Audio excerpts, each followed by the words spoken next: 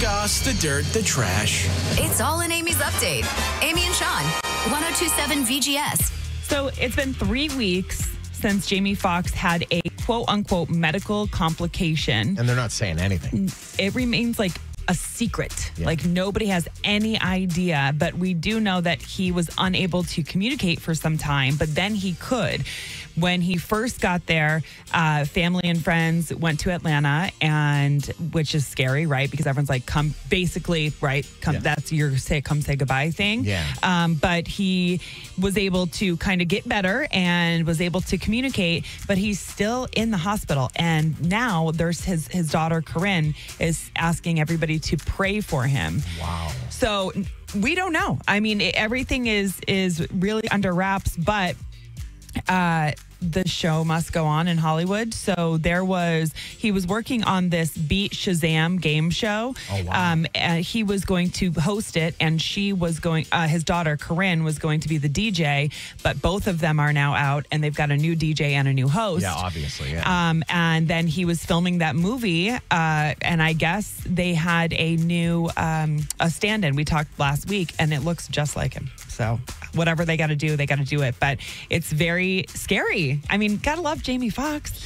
So hopefully he can come out of this. And you know what? Like, I don't want to poke and prod if they don't want to announce it. But like, we've been through this in our lives before. You know how it works. And like, it's really, really sad because that's a guy filled with life. Yeah, for sure. He's only, young 50s, so sad. But we'll keep you posted if we get any news on that.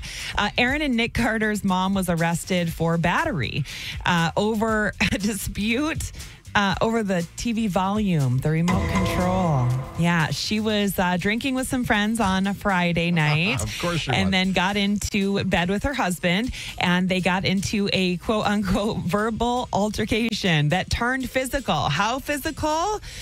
She grabbed his hand because he grabbed the remote, and he got his phone out to videotape her, and she got mad. So he called 911. He called 911 because she grabbed his hand. His wrist. Can we just erase the Carters? I know. Enough's enough. I know. Enough's enough. Lord help us. Good Lord. So she was mad, and he showed the police officers, this is what I got on video. And they said, this is enough. Jane, cuff her, put her in the... It's our mugshot's so scary. I don't know. Divorceofcourse.com, is that the website? I think so. She eventually posted a $100 bond. Oh, boy. It's almost the cable bill. Come on. Married life. Am I right? My God. Lastly, you probably know more about this than I do. I really, truly don't know a lot about the writers' strike and the Hollywood writers' strike. I really don't know a lot about it. This has happened before. I do remember it's happened before, yeah. And like the late night people went off air for a bit, but then like they had to go back eventually. So they started going back, and the shows were absolute trash without the writers. Mm-hmm. That's what ends up happening. Yeah. So there was an AI then, though. Yeah, right. Yeah, serious. We'll see what happens here. Well, Jimmy Fallon's writers and staffers are super upset because he's not supporting the writers' strike. He didn't even show up to a meeting telling them that they're not going to get paid. So wait, but he's not doing the show, though. I don't know. They said he wasn't even at meetings this morning to tell us we're not going to get paid after this week. Please support your staff. I hope you had fun bowling. Wow. So that's getting really interesting because people are picketing outside. Yeah, there's a picket sign that says, pay us or we'll spoil Succession. Oh, man, don't do that. Do not do that for me.